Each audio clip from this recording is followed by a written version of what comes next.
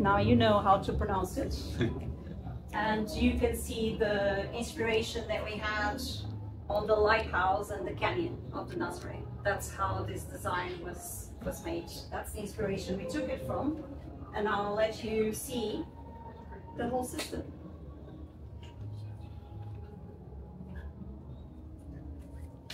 Well, and now that you've seen a little bit of the system, cute, thank you, man. You've seen a little bit of the system, you've heard the system as well. Let me tell you a little bit what were the guiding vision as well from a technical perspective, what drove us to the Nazare. The Nazare and every INNUOS product is based on what we call the 5 pillars of what we think it's a good music streamer and server. So the first pillar is power. So all the power that needs to be managed for the system is of extreme importance. That's something that's very well known in hi-fi, but it's very, very important again for music streamers and servers as well. It's a very sensitive component. This needs to be dealt pretty much as a DAC or as a preamp. So it's very delicate and it needs all the power treated very, very carefully. So I'll delve a little bit into that in a while. The second pillar is network. So that's the input of the system, both in terms of controlling the system, but also for streaming as well. And it's a factor that only a few years ago, we thought it was a mere connection. Oh, all we need is a network connection and that's it. It was an accessory. We now find that it's a full part of the system that needs to be taken care of if you want to have the very best hi-fi system. The third pillar is the processor. So it's processing the music. So not only from a hardware perspective, but also from a software perspective. One of our aspects that we take a great care is the synergy between the hardware and the software to make sure the paths are as simple as possible, that we don't interfere as little as possible with the signal to get it as pristine and well-timed as possible for the rest of the system. Then the fourth pillar are the outputs. So we need to generate the outputs for, in our case, for DACs, or in some of the cases we didn't include a DAC, but for the case of the Nazare, we have the Nazare flow, which will deal with the different outputs that are required by different DACs as well. So we're working together with DAC manufacturers to build dedicated links. We have one available for the MSP DAC already within the flow. We're working with other DAC manufacturers in order to include more dedicated connections, because it's very important to have as much of a direct link between the music server and the DAC. That is in fact one of the areas we consider today one of the main points of development, how to get more directly music and the PCM, the DSD audio from the music server into the DAC. And then finally, there's one important part that it's not merely aesthetics, which is the chassis itself, particularly aspects around EMI, around vibration dampening. Elements like the Nazare, the Nazare Net, and the Nazare Flow, they have a lot of technology inside, and namely, we are using technology licensed from Tonio in order to dampen the vibration that we get on these kind of systems, even from speakers just making all the metal vibrate, because aluminium is nice and it's very good in terms of EMI, but vibration-wise, it rings a lot. So we need to make sure that it's dampened and that vibration and that ringing does not go into the electronics where it has a negative effect. So this was a very summary of the several aspects. We'll go into each one in detail, but before that, I'll play you some more music. I'll play another track, something that you might know very well already. So this is Aquamarine. Well, I think this gives you a bit of an idea of how these elements work all together to provide a more immersive sound, something that comes out of the speakers, that make all the speakers go away, and brings it much more forward in terms of the presentation and much more around you. But for that, it's also important to understand, okay, what part is the Nazare playing here? So what we're going to do is, I'm going to play you another song, and this time with some vocals as well. And I'll play it on the statement, and then I'll play it on the Nazare. So they're doing exactly the same flow. In fact, the statement will be playing through the Nazare flow in the Nazare net as well.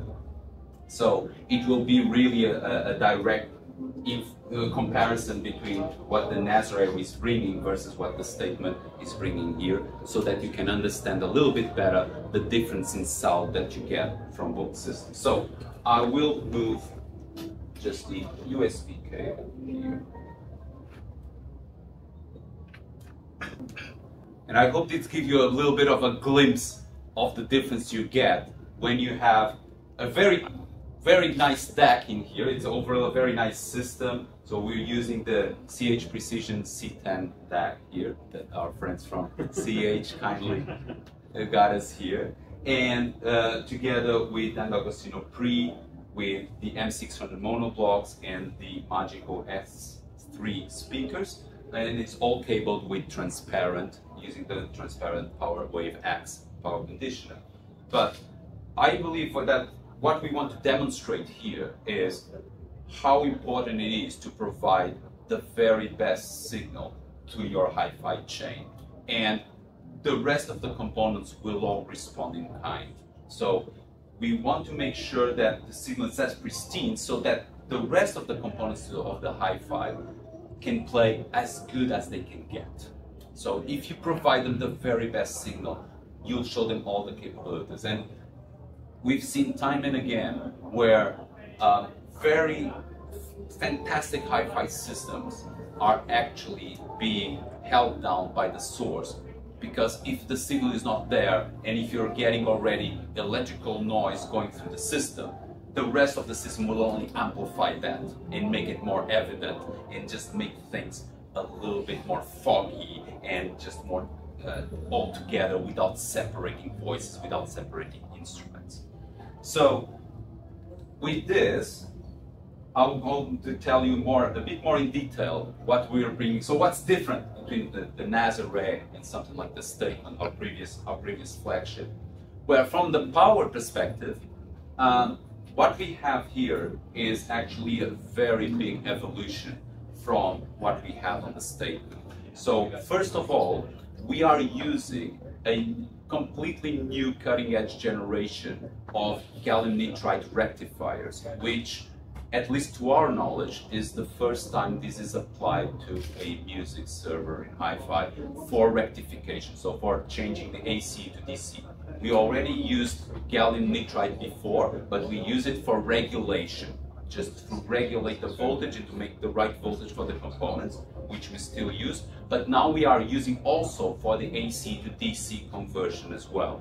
And that has provided a lot of gains in terms of rhythm, in terms of snap. It's much faster. So that means we managed to now get a much bigger capacitor bank. So we have about 712,000 microfarads of capacitance on something like the Nazare. And also we have a completely dual power supply now. So we have a separate toroidal, separate inductor, separate ARC8 system for the main board, and then another one separate for the precise USB and the precise net boards that you now develop. This has provided quite a lot of gains. Even in terms of the gallium nitride regulator, we've now made a second generation of it with much better filters, which again provide an improvement. Together with that, we've developed new direct output ports. So the precise USB, the precise net. So the precise USB will connect to the flow, which deals with all the outputs. So right now the connections are from the Nazare into the flow, and then from the flow into the DAC. That connection, so that goes directly to the process, that it bypasses everything else on the main board so that there's no interference. Same thing with the precise net board that connects now to the Nazare net that does the interface with the router here. So that's something that is completely different from the statement. It's a completely new architecture based on that one. Also, like I mentioned before, in terms of the chassis, we have integrated technology from Tonio in order to be able to reduce significantly the effects of vibration into the system. So these are used from the shields of the boards to prevent any outside influence from the shields itself, because they are in direct contact with the boards. We're having it behind the regulators, which are usually very sensitive components, the ARC8 capacitor boards, the main boards, the precise USB boards, the toroidal transformers and inductors, which tend to vibrate a lot. So those are all very detailed areas where we've done 3D simulations in MATLAB to understand where was affecting it, how was affecting it, and how we could dampen it in order to make sure we get the very best sound out of it. So this is kind of overview of what we have used. Right now, we don't have the final chassis for the Nazare net and the Nazare Flow. That's why we're presenting here just as a facade. The electronics are here and they're playing here with the system. These we expect to come around the end of the year, around the end of Q4. The Nazare itself we expect during P4 to be able to launch worldwide for our partners. So I don't know if you have any questions that you'd like to ask or to know a little bit more in detail. If so, I'll be happy to answer.